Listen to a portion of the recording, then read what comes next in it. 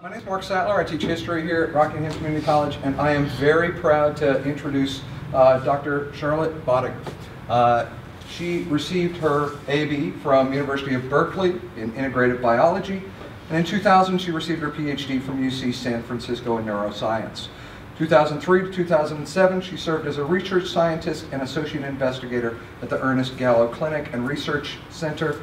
And from 2000 to the present, she has been teaching at University of North Carolina. She's now an assistant professor.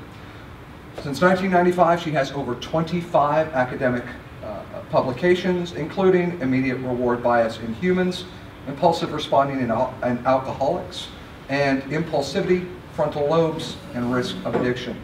Her work now focuses on addiction, cognitive neuroscience, learning, and decision making.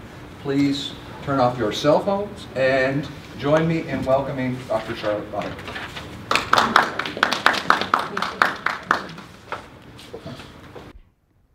All right, thank you very much for coming today. It's nice to be an emissary from the first public university to the first community college in North Carolina. And you may or may not know that our new chancellor at UNC is a product of the community college system herself. So I hope that we might see some of you come over our way after you're done here. So I wasn't sure about the scientific background of the group that I'll be talking with today, so I'm going to keep it at a level that I hope will maintain interest across a different range of expertise, and please feel free to interrupt me if you have questions. So first of all, I guess I don't need to convince at least that part of the room this is a big problem. It affects an enormous number of people, but to give you some numbers, it's the leading cause. Let's see, here are the leading causes of death in the year 2000 in the United States. Number one is tobacco, which, there you go, with 18% of deaths. Number two is poor diet and physical inactivity, which you might attribute some of that to addictive-like use of palatable foods. And number three, alcohol consumption. Use of illicit drugs actually accounts for a very small number, and this reflects the fact that illicit drug use is not all that common in the population. But so together, these behaviors lead to more deaths and disabilities than any other cause. So substance abuse is an enormous problem.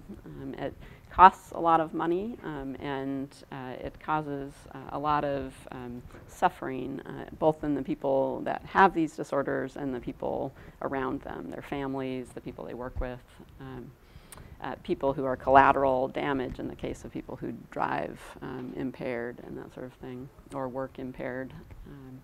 It's the third largest risk factor for disease burden. So in addition to, for example, alcoholism is what we think of as the main negative health consequence of excessive alcohol use. But it also is a major risk factor for cancer, for several forms of cancer. And it leads to liver disease, all kinds of health consequences come from misuse of alcohol. So it has an enormous effect, not just in our country, but worldwide. It's actually the leading risk factor for death among males age 15 to 59. And that may have to do with the fact that this is a demographic that tends to misuse alcohol more so than other demographics. All right. So what are the stages of drug use? We could stop the problem altogether, I suppose, if people just never used substances of abuse, right? So you have to initiate use. But for some substances, like alcohol in particular, which is legal in most places, it's commonly used by many people. And yet, most people, they may transition into regular use, but they never transition from regular use into escalating or compulsive use. And this is really where the problem begins. From that point, people can accelerate into what we characterize as addiction or drug dependence. And even when people are able to discontinue use, so able to become abstinent from their drug use, they can then relapse back into continued escalating or compulsive use. And what I want to talk to you about a little bit today is how there may be underlying biological factors that contribute to whether people progress down this pathway and whether they continue to cycle through this end of the drug use cycle. And so that's sort of depicted here, where we have genetic variables, environmental factors, stresses, learning or conditioning effects that all contribute to whether people transition from social or recreational, non-harmful substance use into a pathological use of those drugs.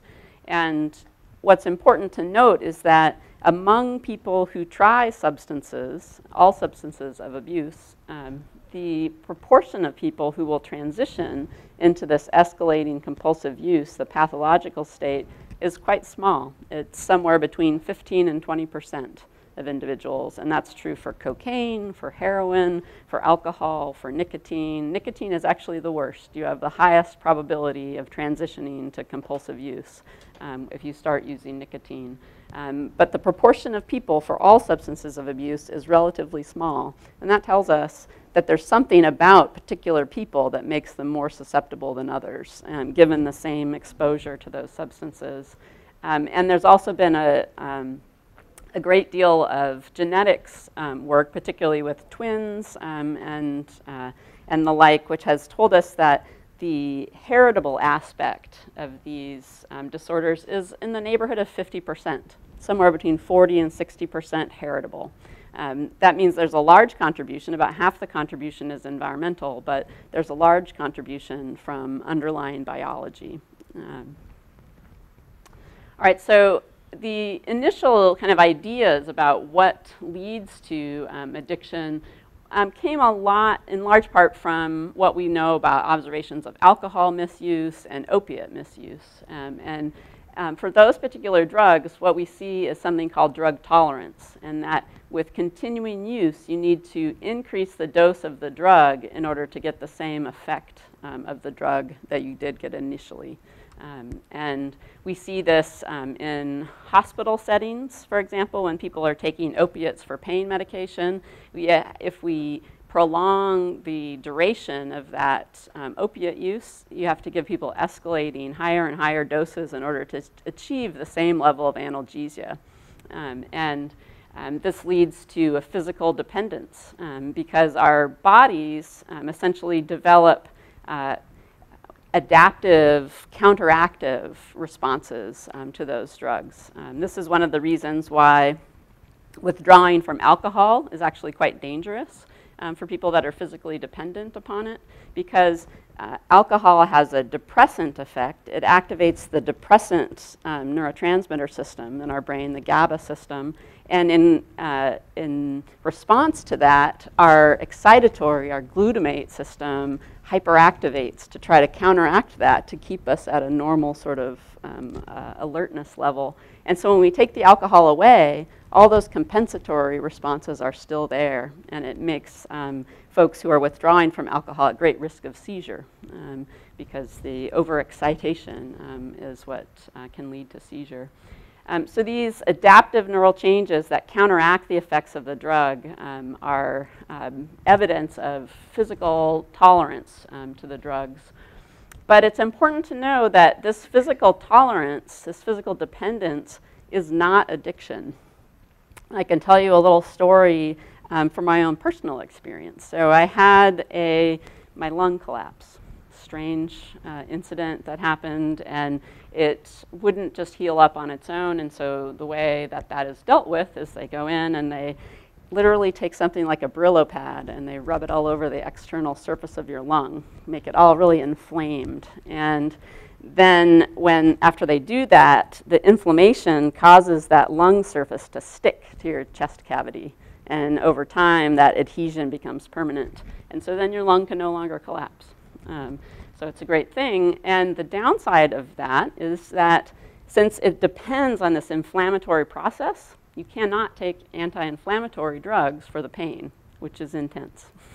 And those anti-inflammatory drugs are potently effective. But so instead, the only option that we have for us available are opiates. So I had to take large quantities of opiates for about a month or so. First morphine in the hospital, and then after the hospital, OxyContin, I think, one of the synthetic opiates. And I sure didn't like that stuff. I didn't like the way it made me feel. I felt kind of depressed and sad a lot of the time, but it did keep the pain away, and I took it. And when they finally took the chest tube out of my chest cavity, sewed me up, the pain was over, I could take ibuprofen again, I was so happy, and I threw that bottle of opiates away. And I went in to see my doctor a week later, and he asked how I was feeling. And I said, you know, I kind of feel like I got the flu. Like my legs are kind of achy. I feel like I've got a fever, but I don't have a temperature. I don't know. My nose is running. Like my digestive system is acting up, and I just feel terrible. And he said, "Oh, you're withdrawing from opiates." And I thought, of course I am. I'm withdrawing from opiates, and it didn't even occur to me that, you'd think that I would, given my scientific expertise, but that my body was physically dependent on those drugs, and I did not develop an addictive desire to use them. So those two things can happen completely independently, and it may be one reason why a large number of people use opiates for pain relief in a hospital setting that never go on to develop any kind of habitual use of those drugs. All right. So that theory that drug tolerance is simply the underlying cause is more or less discarded. And another sort of view on addiction has developed since that time, still though primarily based on what we know from alcohol and opiate dependence. So that's shown here, the allostasis model. And so in the allostasis model, we try a drug the first time. Here's our mood plotted along this axis here, and boo, we feel good. There's an A process that's positive, it makes us feel good, better than our baseline state. But that's followed by an opponent, B process, which is negative. So maybe we feel great the night that we're out, but then maybe we feel a little bit bummed out the next day. But then that recovers, and we come back to where we were to begin with. Except if we start to push together the frequency of our drug use so that we're using the drug day after day, repeatedly over time, and what happens is this A process starts to shrink a bit, and the B process stays just as potent, and we never have a chance to return back to that mood baseline. And this leads to what the George Koob, who's now the director of the National Institute on Alcohol Abuse and Alcoholism, what he calls the dark side, that we're no longer using these substances to try to feel awesome, we're using them just to try to feel better. So we have this new allostatic point of our normal baseline that we try to reach. And so there's no longer such a drive for reward as a drive to reduce negative states that could be driving these processes. And I think that's probably true for a number of substances of abuse. Another view that I would say is probably the most popular view in behavioral neuroscience research is that there's this incentive salience sensitization. So the cues, the people, the place, the things associated with using particular substances, they get imbued with this importance, this salience, this motivational salience as a product of their pairing with the feelings of positive feelings of using substances. And I'll walk you through a more narrative version of this. So we have our our college student who goes to Germany as he's an exchange student. He's super excited, right? He wants to blend in with the culture. He's got his Lederhosen and his beer stein, and he tries beer for the first time, and oh, it makes him feel great, right? He's having an awesome time. There are these pretty girls, and he feels great.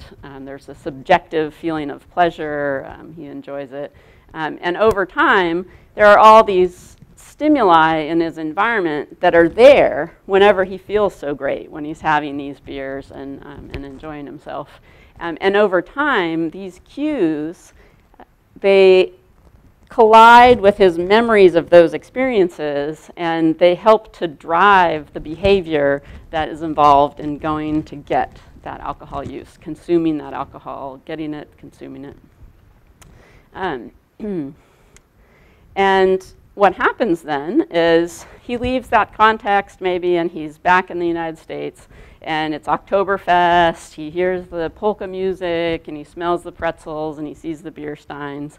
And we get this trigger of the wanting drive. He wants that alcohol because these cues have come to drive the motivational value of that action. And this can be totally independent of whether he actually likes beer anymore, whether it feels good to him anymore, whether he enjoys it. And there appears to be two separate circuits that can be independent of one another. And this can sort of explain why, if you've ever observed somebody with an addiction, that they don't even appear to get much enjoyment out of using the substance anymore at late stages. But the drive is so powerful that they have a hard time overcoming it. And so that's one of the things I find very interesting, and I'll touch on a little bit later in one of the animal models of addiction that I think is very interesting and may tell us a lot about the brain mechanisms of this kind of behavior. All right. Yeah, and so this can happen if he becomes too prone to doing this. And what this is alluding to is that the behavior, instead of being goal-directed, instead of being driven by the desired outcome from drinking or consuming the substance of abuse, instead it's habitual. It's driven by exposure to the stimuli associated with that substance. And we can test this sort of thing in animals, for example, with tests where we train them that if they commit a certain action, maybe it's pressing a lever or pulling a chain, they get a certain reward. In this case, maybe it's candy versus maybe it's chocolate for pressing this lever. And then we can do something that that takes away the contingency between making a response and getting that reward, so that either they're randomly getting these rewards, so what they're doing doesn't matter, or we can devalue one of these rewards, so we can let the mouse have as much chocolate pellets as it wants to eat until it can't eat anymore, or we can inject it with something that makes it feel sick when we give it one of the types of rewards. And in that case, the reward is devalued. The animal shouldn't want to commit the action that gets them that reward anymore, much like an alcoholic shouldn't want to drink anymore if it's going to make them pass out and lose their job and kill their liver. And when an action, however, is become habitual, the animal keeps pressing. Even though the outcome is devalued, the action has become dissociated from the outcome. And this is something that can happen with humans too. And we have some recent evidence in my lab that people who have a history of substance abuse in a way that's completely divorced from drugs, they can develop these stimulus response habits. They can develop habitual behavior more quickly than people without that history can. And we think that that may be something that contributes to the problem, this tendency to become habitual, which is important to know is actually adaptive in many cases, right? If we can just become automatic in a lot of our actions, it frees up our cognitive resources to do things that are difficult or hard, right? I don't think about the way that I drive to work or the way I drive into my parking garage. I do it every day. I don't think about it. I can think about other things while I'm doing that. You only notice how much habitual behavior you have when something has changed. So this has probably happened to all of us when the power goes out. And what do you do when you walk into a room? You walk into a room and you flip the light switch on, and nothing happens. You know the power is out, and yet that's an automatic behavior that's driven by the stimulus of walking into a darkened room. You automatically do that. And normally, we can override these automatic behaviors as the situation warrants, and there may be a difficulty in doing that that may put people at risk for developing these problems. All right. So I want to talk a little bit about the neurobiology now. So if we're going to talk about the biology of addiction, we need to be talking about the brain and the nervous system. And so I'm going to talk about sort of basics of neurons and neuronal communication, because we're going to be talking about transmitter systems. And I want to make sure we're all on the same page with that. So the brain is built up of two kinds of cells, neurons and glia. We won't talk much about glia. It's the Greek word for glue, which gives you some view about what their functional purpose is.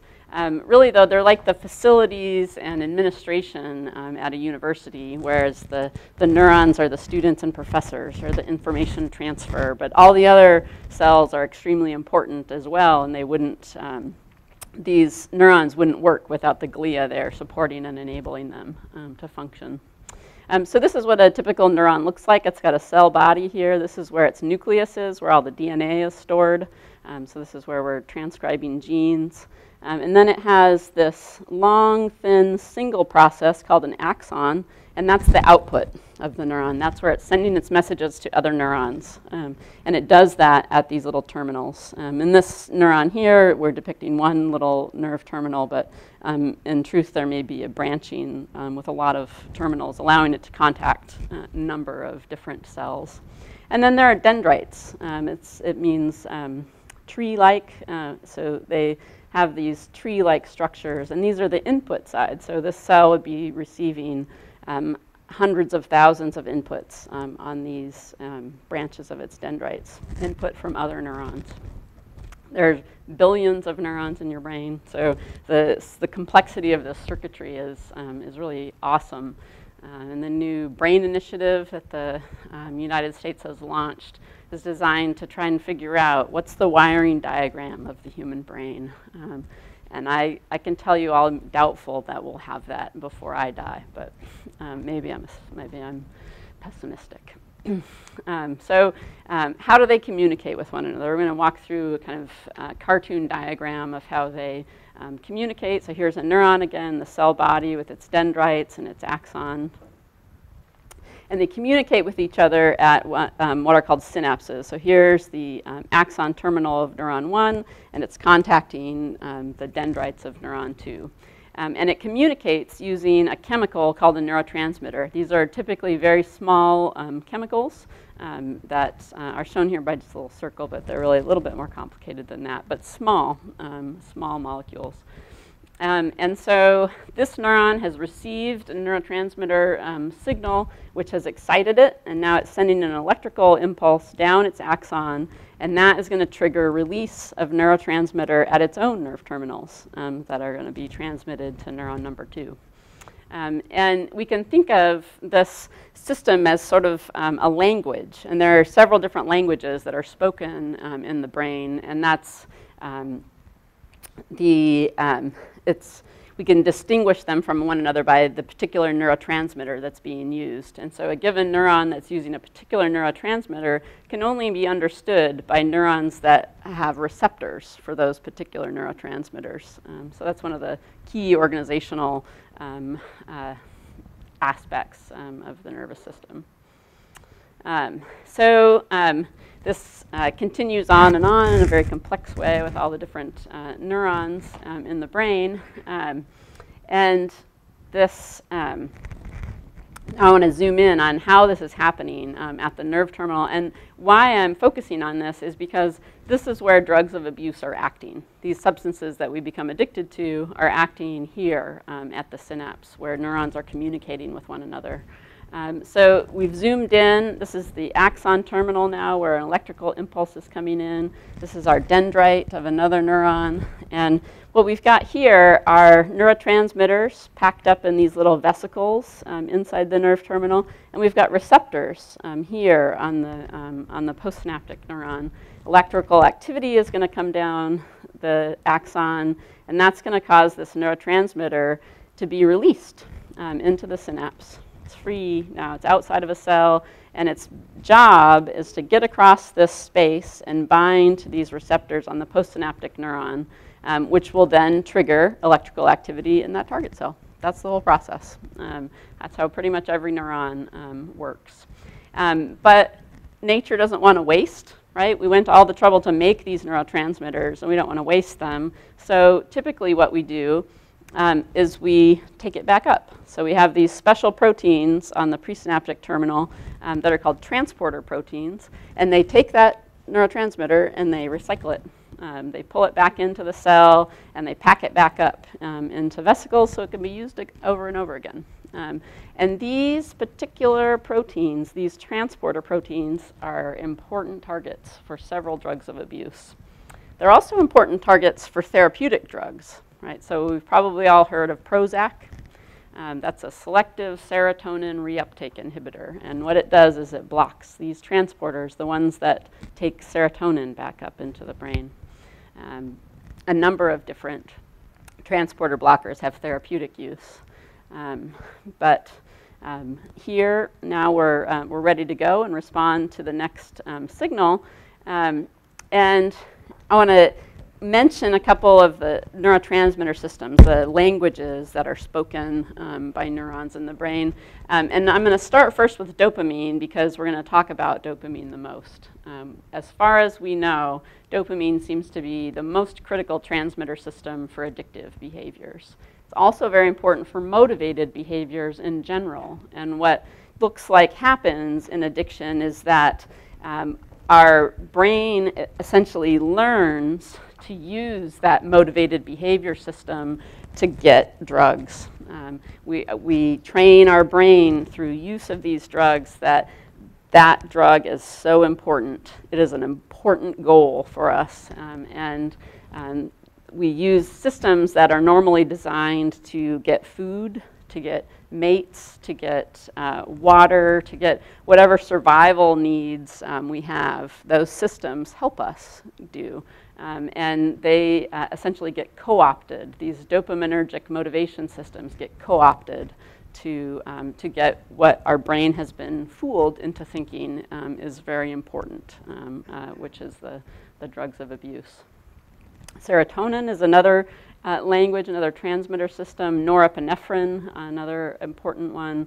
Glutamate, this is the main excitatory neurotransmitter in our brain. So it's the one that does almost all of the signaling. These are sort of modulatory systems that help change the way our circuits are organized. And GABA, which is our primary inhibitory or suppressant transmitter system in the brain. Acetylcholine, which is the one acting at our muscles, helps to execute all of our skeletal muscle function, but also has some actions in the brain as well. Adenosine, which probably most of you were modulating your adenosine system this morning if you're like me. I had 2 cups that modulated my adenosine system, helps keep you alert. And then finally, there are endogenous opioids. So these are the substances produced by our own body to create analgesia and help us engage in behaviors that are recuperative if we're injured. And the receptors for these substances are the ones that the opiates that we abuse are targeting. All right, so how do drugs interfere with neuron communication? I'm going to talk mainly about cocaine in some senses because it's very clean in what it does pharmacologically. So we've got our synapse again with our presynaptic neuron, our postsynaptic neuron, our transmitters, our receptors, our transporters. And the electrical activity has happened, neurotransmitters being released, it's binding to receptors, everything's happening normally. Oh, but now we've taken in some cocaine, which has an important property that contributes to the efferent effects of cocaine, which is that it can get right across our blood-brain barrier, right into our brain extremely quickly, especially if it's smoked or snorted. It gets past all of our barriers into our brain extremely quickly. And there's recent data showing that as people take in cocaine and we measure the concentration of cocaine in their brain, it maps on perfectly with their self-reported high. And it's the rapidity, like the tidal wave that crashes in our brain all at once, that make it such a potent reinforcing drug. Whereas other drugs that bind to the exact same place, so drugs like Ritalin, which is used therapeutically to treat ADHD, binds to the same receptors, but it does so in a way that's just slow and gentle, and it stays and it comes off. The timing is completely different, even though the pharmacological action is essentially the same. And we think that that has to do with why people don't abuse Ritalin in the same way that they abuse cocaine. So here's cocaine, and what it's going to come in and do is block these reuptake transporters. And so what happens then is this transmitter that was slated to be taken back up and reused instead hangs out where it can keep interacting with the postsynaptic neuron and keep sending excitatory signals. And so in a sense, this target cell is hearing imaginary things. This cell is no longer sending any messages, but this target cell is still getting a message that something is happening. And that's really it. There are a lot of other drugs that block transporters, as I mentioned. So there are a number of different antidepressants, some that block the serotonin transporter, some that block the norepinephrine transporter or dopamine transporters. These are some of the newer forms of antidepressants. Drugs that treat ADHD also block the transporters. They're both dopamine and norepinephrine are targets for treating ADHD. So there's important therapeutic use of drugs that act like cocaine, but there are other aspects of its use that for some reason, probably a lot having to do with the kinetics of it that make it highly reinforcing, whereas these drugs are not.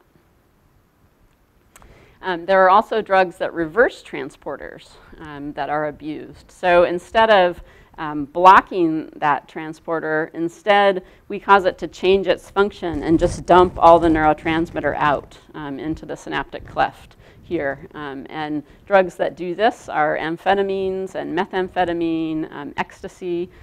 It has the distinction of only acting at serotonin neurons, whereas these are pretty unselective, all the monoamine systems. It just causes it to dump the contents into the nerve terminal until they are completely empty. And this actually has a high level of toxicity.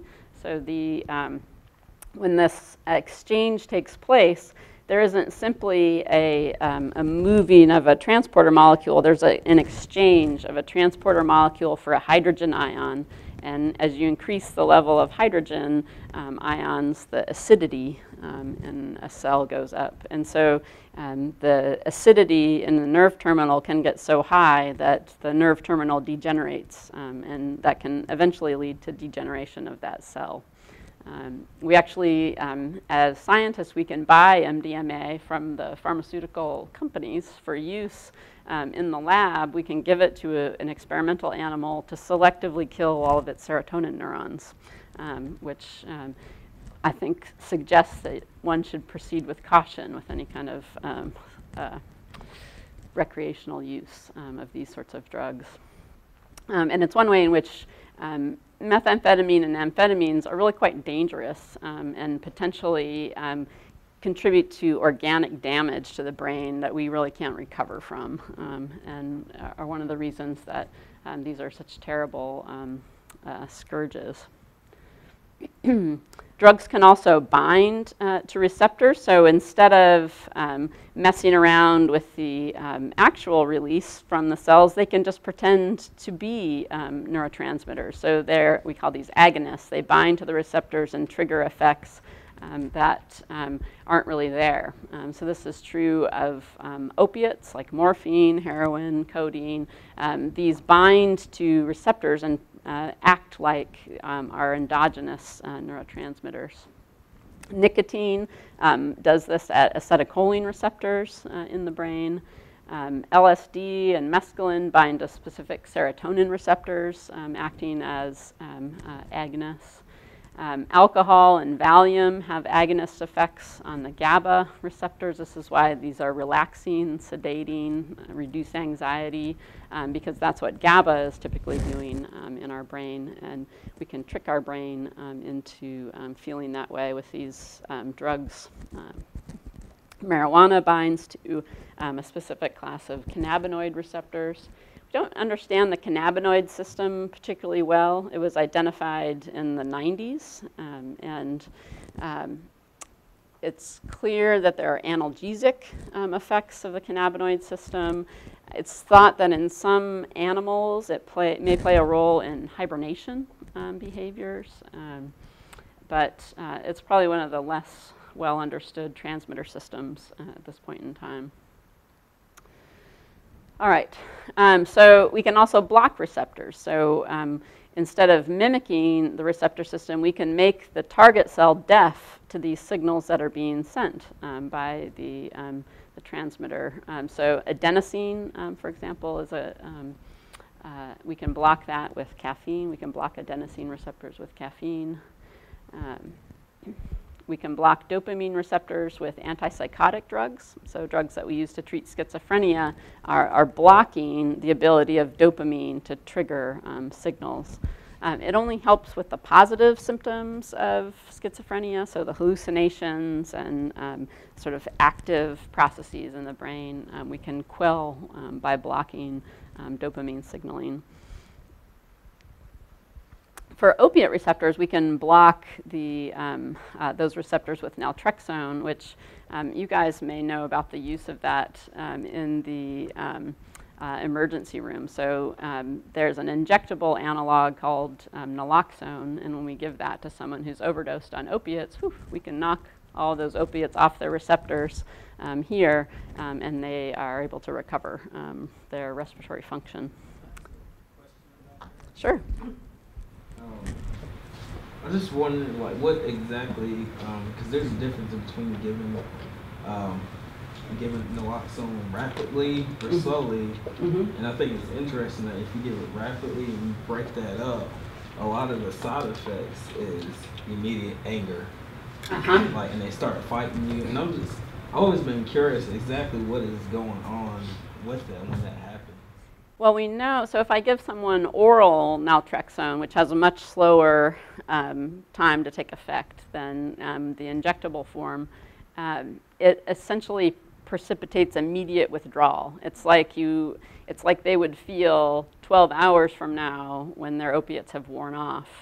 They would start to experience withdrawal symptoms. They feel like they have the flu, they hurt, their digestive system isn't functioning, their nose is running, they feel physically hurt, the same way you might feel when you have the flu, this sort of achy feeling, and dysphoric, so feeling bad, in a bad mood state. And my guess is that if you make that come on in a matter of a minute or a few minutes, that may feel really awful, and you may hold it against the person who's done that to you, is the only guess that I can make. It's given, especially, if it's, give it rapidly if they're in, like, if they're in, like, severe respiratory distress. Right. Like, for example, if they're overdosing cocaine, one of the side effects is respiratory failure. So if they're in respiratory arrest, or if they're having agony respiration, so to speak, they know that's the cause of it. A lot of times they give it rapidly, even though it has that side effect, but it'll correct their breathing. Right. But also you get some, like you mentioned, nausea, vomiting, and even anger afterwards because you just took away their high immediately. You put them immediately into withdrawal. Yeah.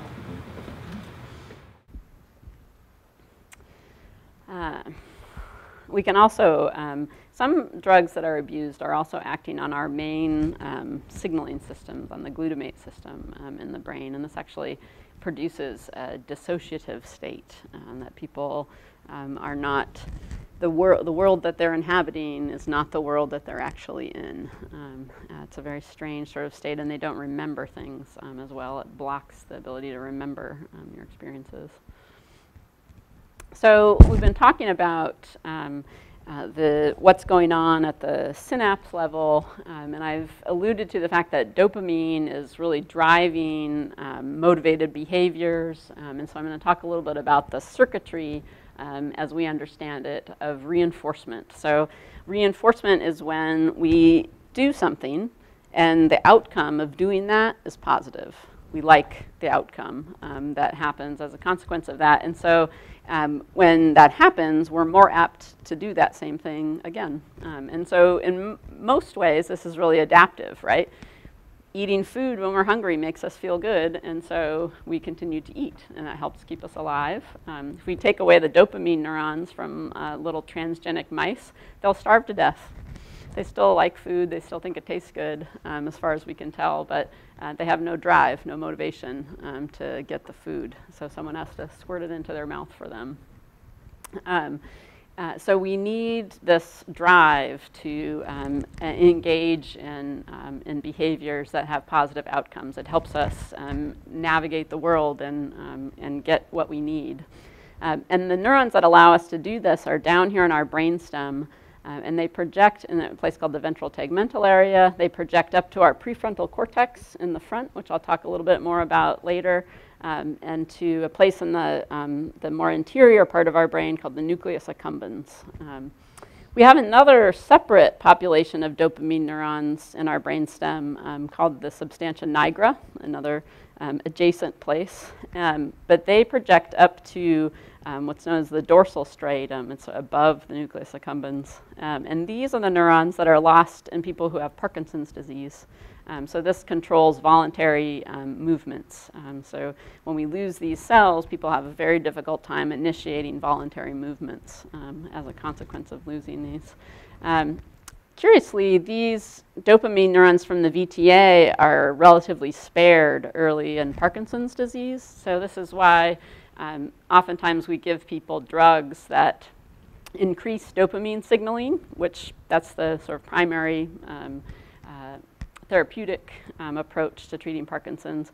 And while it helps in this pathway that's been severely depleted, it often overdoses this system that helps drive our motivated behaviors. And people develop compulsive behaviors, gambling, sexual compulsion, sometimes even addictive use of their medication. And we think that that is in part because we're messing around with this motivated behavior system in much the same way that we do when we consume drugs of abuse. All right, so the prefrontal cortex and the nucleus accumbens I'm going to talk about a little bit more. We came to know about the importance of the nucleus accumbens and the dopamine projection in some studies that were done way back in the 50s at Caltech, where we put an electrode into the brain of a little rat, and they tried a lot of different areas, but they wanted to see, was there an area of the brain that a rat would press a lever to stimulate? And it turns out they did. We call this intracranial self-stimulation. And that area that the rats pressed was here. They pressed for stimulating those dopamine neurons that are projecting up into the brain. And they'll press and press and press. And when we look in the nucleus accumbens, this target of these dopamine neurons, we see here's the dopamine level before, and then here is what happens to the dopamine level. It goes up 4 times as we as the animal is pressing the lever and stimulating those dopamine projections. So we're dumping a ton of dopamine here in the nucleus accumbens. And if we turn it off, we see that it tends to drop back down. And if we turn it on again, we see, again, this huge increase in dopamine in the nucleus accumbens. Later studies, starting in the 1980s, were able to put probes into the nucleus accumbens and measure the chemical composition of what was there using something called microdialysis. So essentially we take the fluid that's there and we assess what the chemical content of it is. And what we saw is that we take a rat, we put him into a box, the box is empty, and then we give him food. Food is available here and he's eating. And we're recording the concentration of dopamine in the nucleus accumbens. And you can see that here's what the dopamine state when the rat was just sitting in an empty box. And here's when food became available. Whoo, there's a big increase in dopamine that gradually dissipates. Note that this increase is only an increase of about 50%, not a 400% increase that we saw with the direct stimulation. Likewise, another natural reinforcer, sex. So we put a female into the rat's cage, and you can see he engages in reproductive behavior with the female while she's present. And there's, again, a big rise in dopamine levels in the nucleus accumbens. It falls off a bit, as does his motivation to engage in reproduction. What about drugs of abuse? Well, it turns out that they also cause a large increase in dopamine levels in the nucleus accumbens. So here's amphetamine, which has probably the fastest and largest rise in dopamine in the nucleus accumbens. See, we're up here at 1,000, so there's 10 times as much dopamine available there, which gradually declines over time. Cocaine has slightly different kinetics. It's a little bit slower than amphetamine and doesn't rise quite as high. But you can see that there's also a large peak that takes a long time to dissipate. Nicotine also causes a bit of a rise in dopamine in the nucleus accumbens. Morphine also causes a rise, although the kinetics of this are quite different. We think that the kinetics of these rises may have something to do with the pattern of use that people engage in. So people will tend to take a dose of opiate, and then they don't need another dose until quite maybe the next day or maybe quite later in the day. Whereas people using stimulants will tend to use stimulants over and over at short intervals of time. And here we're also seeing a dose response curve. So as the dose of morphine increases, this level of dopamine in the nucleus accumbens goes up. And so these series of studies sparked tremendous interest in dopamine as the key molecule for addiction. And there was a lot of early ideas based on this microdialysis data that essentially dopamine was the feel-good, rewarding, euphoriant molecule. And it turns out that that's probably not accurate, that it's really the motivational signal, and it comes to be triggered by cues associated with reward. So the initial experience of a reward is associated with dopamine release, but after that, that reward no longer causes dopamine release, and instead cues that are associated or predict that reward come to elicit dopamine release. And we couldn't tell that from these experiments because the time scale was too slow. And newer methods that have allowed us to look at very fast time scales have helped to clarify that dopamine appears to be a motivational signal and not so much a euphoriant or reward signal. All right, so dopamine is important. Dopamine in the striatum is especially important. This led to some work in the early 90s by a woman named Nora Volkow, who's now the director of the National Institute on Drug Abuse. She wanted to see what did the dopamine system look like in people who had a cocaine addiction relative to healthy control people. And she used a method called PET, positron emission tomography, where we're able to put a radioactive label onto a chemical that binds to the dopamine receptors. So it's a ligand for those dopamine receptors, but it has a radioactive tag on it that we can detect with our PET camera, which detects the radioactive signal. And what we're seeing up here in the top row are 4 different slices from most dorsal to most ventral. And the color indicates the density of dopamine receptors that are there, where blue is the lowest and red is the highest. And so you can see this is the striatum area. This is where most of the dopamine receptors are in the brain. And we can see that there's very dense staining, or very dense signal of dopamine receptors there in the normal, healthy control brain. And in an age and education matched cocaine abuser who's been in an inpatient treatment program for 1 month, you can see that looking at those same levels of the brain for this individual, there's a dramatically reduced level of dopamine receptors in the brain. Of course, we don't know, is this just a consequence of using cocaine for a long period of time, or is it something that was a pre-existing trait? We see that it does recover a bit. So here's this person at 4 months, so 3 months after this initial you can see that there's a little bit of recovery of the dopamine receptors, but still profoundly reduced relative to the control subject.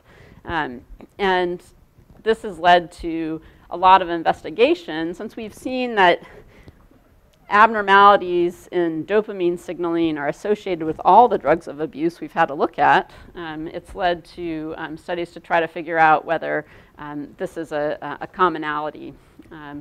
And I'll get to that in a few slides from now. But I'm also going to show you that this led us to some new avenues of research that we could do in animal models, where we can get a little bit more invasive and we can ask the chicken or egg question, because we can examine individuals before their experience of chronic drug self-administration. All right, so this is some work that was done at Wake Forest University, where they have colonies of monkeys.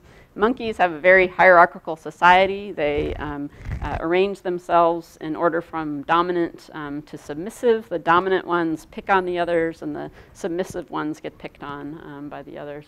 And what they found is that if they tested the tendency of these animals to self-administer cocaine, that these subordinate monkeys, the guys on the bottom of the hierarchy, were more apt to acquire cocaine self-administration. They took more of it. They appeared to find it more reinforcing than the dominant monkeys did.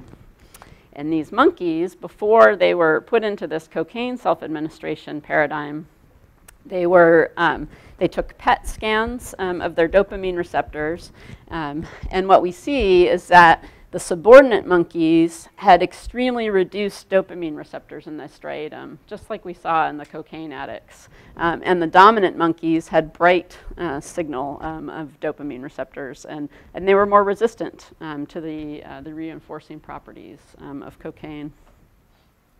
We also see the same thing in rats. So a group of scientists in England divided rats up into impulsive animals versus less impulsive animals. So here the impulsive guys are shown in the filled circles, and the non-impulsive or less impulsive animals are in the empty circles. And here we're showing premature responses and a little task. So the rat is supposed to wait until a cue comes on and he puts his nose in a particular port. And some of them can't wait. They can't wait for the light to come on, and they just go stick their nose in a port when they're not supposed to. And these are the number of, or the percent of premature responses that they make. Here on this day, they extended the amount of time the rats had to wait, and you can see everybody became more impulsive then, but these guys were still markedly above the others. And if we give these guys a chance to self-administer cocaine, those impulsive guys develop a more compulsive, higher rate of cocaine intake than the non-impulsive rats do. And the dopamine levels in the striatum of these impulsive rats is lower relative to the non-impulsive rats. And again, these PET images were taken before any cocaine exposure, suggesting that low levels of dopamine receptors in your striatum may be a risk factor for acquiring compulsive use of stimulants, at least. And it's not only true for cocaine in humans, as I was alluding to a few slides back. So we see this deficit in dopamine receptors in the brain in cocaine addicts, in methamphetamine addicts, in alcoholics, in heroin addicts. This seems to be one of the factors that's shared across these quite different substances of abuse. And more recently, there's even data showing that people who are obese have reduced levels of dopamine receptor binding in the striatum relative to normal weight folks. And so there's increasing interest in the idea that certain forms of obesity may be akin to addictive intake of particularly palatable foods, sweet foods, fatty foods, things like that. Evidence of that. What about other factors that we know of that seem to be biological factors that put people at risk? So again, this is data for in the realm of stimulants, but it looks to be that individuals who are more sensitive to a stressful situation are also more prone to self-administer drugs like amphetamine and cocaine. So here we can measure how active rats are when we put them into a novel situation. So it's a little bit scary for a rat to be put in a little chamber it's never been in before, and what they do is they run around, freak out. And we have ones that they run around a fair amount in a 2-hour period, but we have others that run around twice as much. They are way more freaked out by being in this novel situation. We call those high responders and low responders. And if we take these two groups and give them a chance to self-administer amphetamine or cocaine, these high responders are much more apt to self-administer cocaine or amphetamine than the low responders are. And this appears to be something that is biological, but it may not be inherited. So we know if we take their adrenal glands away, the glands that are releasing the stress chemicals, stress hormones, we can eliminate this effect. And if we inject these low responding animals with stress hormones, we can make them like the high responders. So it's a biological factor, but it's not something that's inherited necessarily. So this may be an epigenetic biological risk factor. How would you explain those first 2 days? It seems like the low responders actually respond more positively, and then there's a very dramatic drop-off where you have the inverse reaction on the others. That's a good question. They may, they may need a bit of experience with it, so they don't get they get limited access on each day to experience what it feels like. There may be some adaptations that go on in their brain over time, and these guys, it seems to be a little bit variable probably in terms of when this transition happens. So there's a lot of variance in that first day, but these guys seem to, after a little bit of experimenting with it, decide that they have no interest in that feeling. And this is probably one of my favorite animal models of drug addiction that I hope that there will be a lot more research to investigate. And here's the experiment. So rats are brought in and they're given a chance to self-administer cocaine, and they either have very extensive experiences with cocaine that far exceed these few days that we see here, or they have very moderate exposure. So they've just started and reached stable self-administration zones here. And so we've got 3 groups. Essentially the extended cocaine group, which is going to show differences after this manipulation here. and the moderate cocaine group. And so what happens is that the rats are going along every day. They get to come into the cage, press the bar, get some cocaine. They feel great. You know, it's much better than sitting in their boring cage doing nothing, which is what their life is normally like. And then suddenly, after this time point, they come in again, and instead of getting cocaine every time they press the bar, 50% of the time, they get an electric shock. Electric shock, negative consequence, right? The kind of thing that should devalue that cocaine. And what happens is the moderate cocaine rats stop pressing the lever for the most part, and they don't want to risk that electric shock anymore. They don't want to press that lever and risk that shock, even though they're giving up the chance to get the cocaine. More than half of the extended use guys also quit using, but a goodly proportion, about 17% of the rats who are getting the electric shock say, I don't care, and they go back to pressing that lever just as often as they ever did. So these guys are resistant to punishment, to negative consequences, to devaluation of that substance. And that's really similar to the percentage of people who try drugs and develop addictions. And I think that we don't really understand yet what the biological basis of this is. And I think it will be really important for us to try to understand that. Is it insensitivity to punishment generally? Is it difficulty in pairing negative consequences with actions? Is it hyper ability to form habitual actions? We don't know. Those are three sort of possibilities that might contribute. But it also tells us that individuals have these underlying differences that the same circumstances will lead to quite different outcomes for them. And I think this is important for people to know, and that people's behavior isn't necessarily the only contributor towards their substance abuse problems. That's my evangelical thing that I want to get out.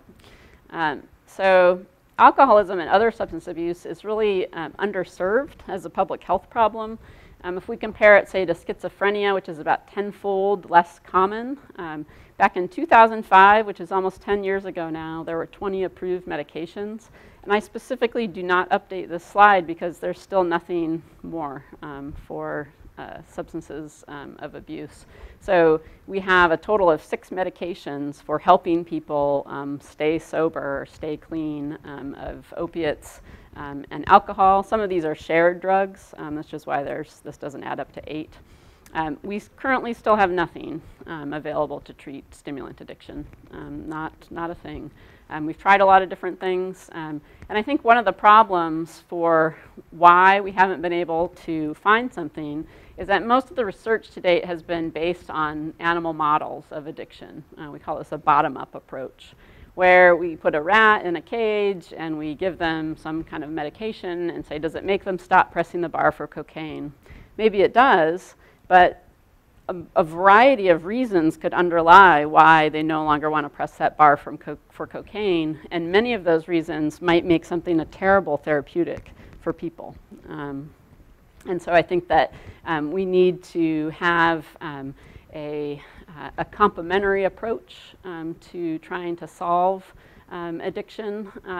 And in particular, I think we need to take a top-down approach in studying people because of this green part right here. So this is a human brain, and this green zone right here is the prefrontal cortex. And you can see that our closest relative, the chimpanzee, has a reasonably large prefrontal cortex. The rat, which is our primary model that's used in animal research, it has just the tiniest little sliver of something that we call prefrontal cortex. Even a cat, which seems like a complex animal, has very little. And the prefrontal cortex, what does it do? Number one, it's a key target of drugs of abuse. It's one of the areas that gets a dopamine projection from the VTA. It's also what is known as the seat of executive control. So if we damage the prefrontal cortex, we lose control over our behavior. And essentially, addiction is a loss of control, right? It's an inability to not take that drink, to not stick that needle in your arm when you know it's a bad idea. You know that the consequences of it are going to be bad. And that says to me, just on its face, that the prefrontal cortex must not be working properly in folks with those conditions. It's the most developed in humans, so we really need to study it in humans. It's also the part of the brain that develops latest. So here, purple indicates latest on the lifespan of development. This is the frontal lobe again, and much of the frontal lobe is not fully developed until the early 20s. It varies from individual to individual, as we all probably have had experience, but it's quite late. Matures a little bit earlier in females than males, which may be one reason why females are a little bit less apt to do things that are ill-advised when they're in their teenage and early 20s. What are the things that it does? Problem solving, executive control, decision making, inhibition, planning, associations between things. So we know all of these, we're able to assign all of these functions to the frontal lobe based on lesion studies. So people get strokes in their frontal lobe relatively commonly, and so we're able to identify what kinds of deficits, specific deficits do people have. People are still perfectly intelligent. You can take away their frontal lobe and they can still do math, they can still read, they can do all kinds of complicated things. And in fact, when we do MRI studies, maybe we're doing an experiment testing the neural mechanisms of some particular function or other, sometimes we find anomalies in people's brains, and we're most likely to find anomalies in people's brains in the frontal lobe because they kind of go undetected. It's not like you lose your ability to see or you have some kind of motor impairment. It might just make you a little weird or make you do things that are a little bit ill-advised, but these things can somewhat go unnoticed and fall into the realm of what makes people unusual relative to others. And the sort of going idea for what's happening in the addicted brain now, based on a lot of the stuff I've talked to you about so far, is that in the normal brain, stimuli in our environment, the salience of those stimuli is detected, it's compared against our memory of those stimuli. Our control systems are engaged, our drive systems are put into check, and we withhold a lot of actions that we might have some impulse to engage in, but we don't. Right? We have a paper due tomorrow, so we're not going to go out drinking with our friends tonight, thanks to our frontal lobe. But in the addicted brain, there's been some deficits in executive function, so this control system isn't very effective, and it has an inability to suppress the drive system, and the salience and drive systems become highly, highly upregulated and powerful, and this drive to do things on impulse or compulsively becomes very difficult to control. And so one of the areas, and I'll probably try to wrap it up here, is that I'm interested in trying to identify the particular subdomains of executive function that have gone awry in people with substance use disorders and may in fact have been slightly dysfunctional to begin with. It could be something that has led people into these disorders and made them vulnerable. And what we refer to these sort of executive subdomains as is intermediate phenotypes. And I think it's one of the reasons why we've been so unsuccessful at developing treatments for these disorders is, you have our underlying genetics that lead to the structure of our brain, the function of our brain. And people with substance use disorders, they really are not one size fits all. They come in all kinds of flavors. There are some people who are highly impulsive and other people who are not. There are some people who are highly anxious, other people who are not. There are some people who are highly stress responsive, other people who are not. And when we do genetic studies, we lump them all together. The phenotype is, are you an alcoholic? Well, maybe, but the reasons why you drink alcohol compulsively may be quite distinct across different individuals. And so if we can subdivide this large, complex syndrome into intermediate subpopulations, we can then start to drill down into the biology underlying those particular intermediate phenotypes. And I think that will get us at the biology of addiction in a much clearer way. So we do this, for example, in trying to identify the brain circuit functions that change with therapeutic response. So for example, we did a study of alcoholics taking naltrexone. It's one of the approved treatments for alcoholism, but we don't know how it works. And so one thing we were able to identify is that for people who responded to naltrexone, there's a change in brain activity in a particular part of their frontal lobe that was associated with how they responded to alcohol cues in their environment. And so we think this may be very important because A, we think that automatic responses to alcohol cues in the environment may be something that perpetuates alcohol abuse for some individuals, and that drugs that are able to, or medications that are able to suppress that automatic response may be effective new tools. And so it gives us essentially a new procedure for testing promising substances in individuals. And we can also start to identify the neural mechanisms of particular sorts of behaviors, of executive behaviors. So and we can do this both in people who are affected by substance use disorders, in their relatives, and in unaffected people. How do these executive processes work normally, and how can they be modulated by neurotransmitter systems? And what's the underlying genetic basis of these behaviors? And it might give us a window into risk factors. So we can look at the behavioral phenotypes of individuals, for example, coming into college, where is a high-risk setting for alcohol abuse, and say, I know this person is going to be at higher risk based on these intermediate phenotype characteristics. What kind of intervention might we do? Maybe education will be sufficient, but maybe some kind of intervention might be called for those individuals that wouldn't work in somebody else. So this kind of approach, we think, may help people, may help us be more targeted in our treatment, and in that way more effective. We don't think there's going to be a silver bullet that will fix everybody, that there may be particular types of therapies that will be more effective in some folks than in others. That's right. So I think I'm going to end there.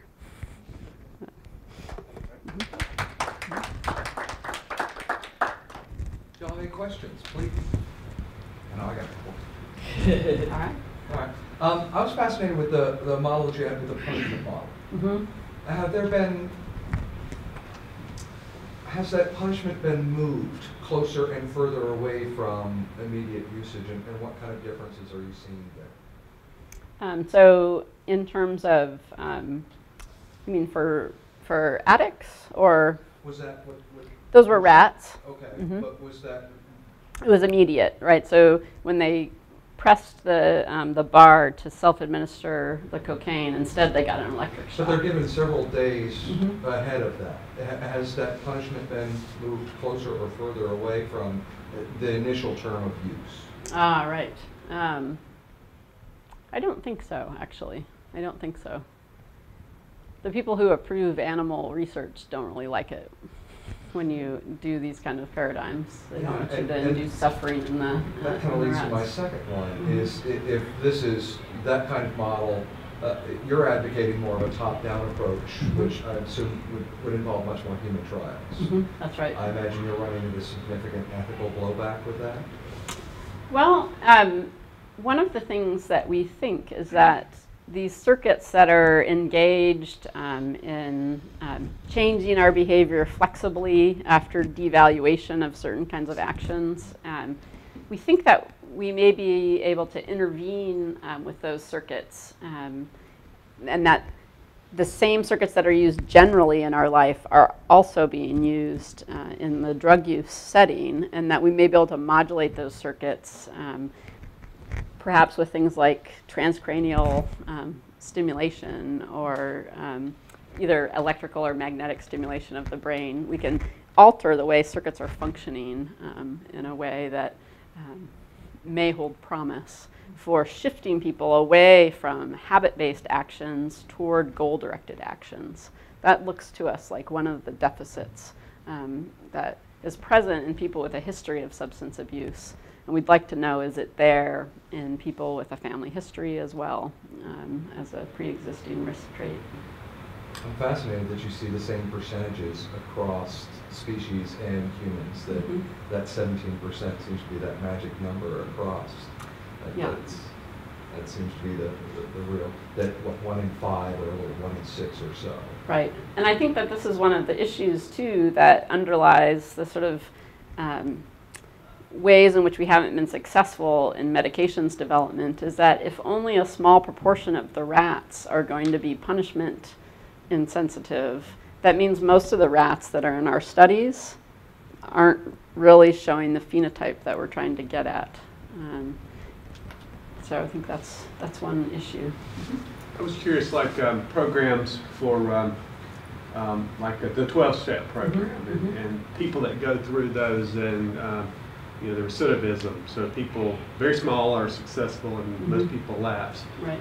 If you took like a lot of those folks and looked at them, do you think the people that were successful would demonstrate any of those mechanisms? Has anybody looked at? No, I think that's a great question.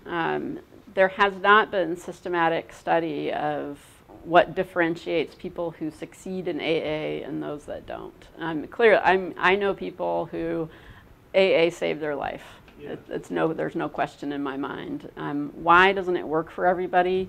We don't know. Well, why does it work? Why does it work for them? Right. Yeah. I think that's $1 million question. Yeah. We know. I take inspiration from the depression field. So there's a neurologist and psychiatrist named Helen Mayberg who pioneered brain imaging in depression studies, where they did PET imaging of people immediately after they were put onto either a placebo or an SSRI drug. I think it was Prozac. And then they did PET imaging to see where activity in their brain changed as a consequence of taking that medication. And they were able to predict from those immediate responses in the brain who would respond, who would get better. And it didn't matter actually whether they were taking the active drug or the placebo. The ones who showed activity change in this one particular area of the brain, they were the ones who got better.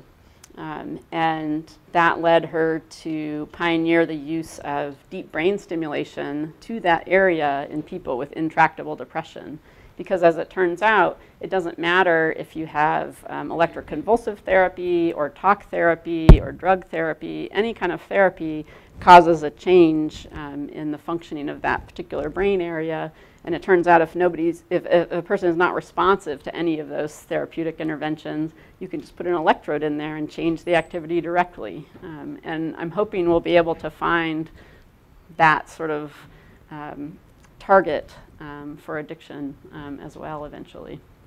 But if we had that kind of data, what happens in the brain of people who respond to whatever therapy they respond to, that may give us some good ideas.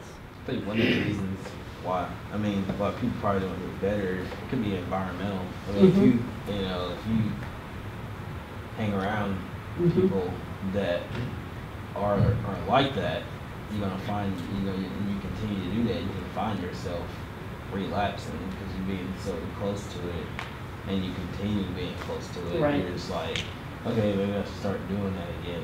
Right. That might be an okay thing. I mean, it's the same way with all the way around as far as addiction. The same way with drugs. I mean, you hang around people that do drugs, you're gonna find yourself doing it too. Right. Go ahead, Josh. Okay.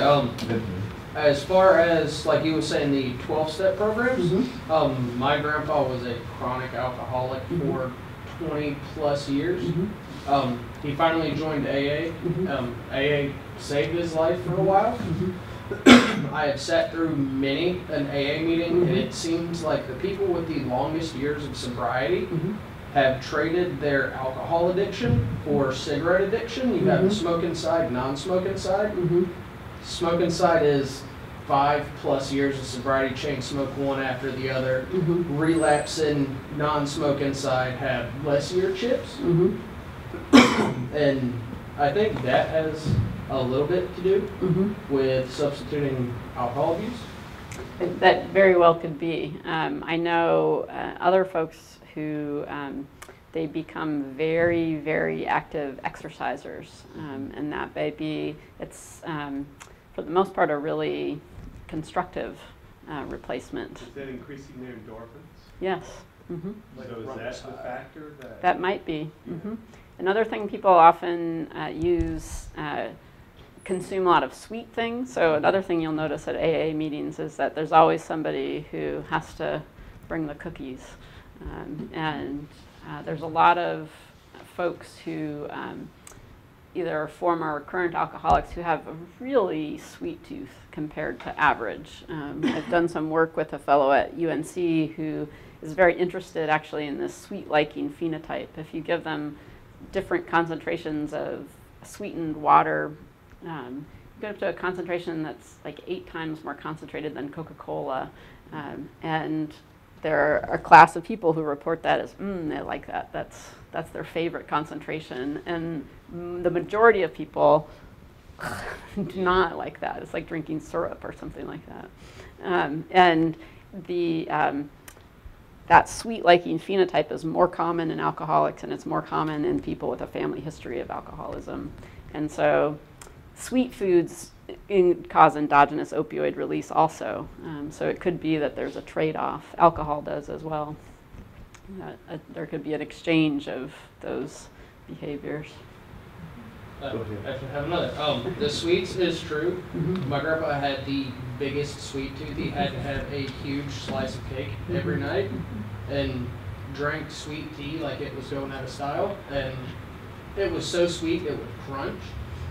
And then, as David said, people who relapse mostly are people who are around it or predisposed to an addiction before or after they quit. I guess I don't entirely agree with that. My family has a chronic history of alcohol abuse. My mother has a psychological dependence on marijuana. My uncle is an alcoholic, had a crack addiction at one point. From the time I was 16 to about 21, I had a habitual marijuana usage. I wouldn't say I was addicted, but it got in such a habit of, hey, mom's smoking a joint, I think I'm gonna have a puff. And I went out of town for a bit, come back, didn't touch it. She constantly does it around me. I have no drive to do it. There's nothing making me want to do it. So I don't know. And then I guess I'd say another socioeconomic factors, low income, middle class, Native American as well. It all depends, I would say. There are a ton of factors, right? There are a ton of environmental factors and biological factors. I agree with that. One thing I think is really helpful is for people to be aware in their family of, you know, if there's a big part of your family tree with substance abuse problems, you know that you probably got dealt an unlucky set of genes. You may not. You might have gotten lucky and not gotten very many risk genes. But I think awareness of that helps you be mindful when you're using substances, that you're playing with fire in a way that other people may not be who are doing the same things. Most definitely. The dominance model that you showed. Yeah. Back to his comment about socioeconomic. and tend to see maybe drug abuse and substance abuse more widespread in folks that are in lower socioeconomic, or even their choice of drugs differ between, you know, so the Wall Street guy's doing cocaine and people in the street are smoking crack. I mean, is that the dominance model in effect? I didn't quite. What can we draw from that? I think that one thing we don't really understand is what is it about being the subordinate monkey that makes cocaine so much more reinforcing. And my guess is what we know from studies of social dominance in primates is that their stress levels are extremely high. And that high levels of stress, we know from other lines of research, also make people prone to abuse substances. So I think it may be the case that conditions of extremely high stress, and there's data suggesting that among alcoholics, high levels of childhood adverse events, whether that's, you know, having a parent die or go to jail or being abused, all kinds of things that make childhood difficult for some people, those also increase risk of alcoholism in adulthood. Sort of, there's been some change to the way their stress response system works that makes them vulnerable.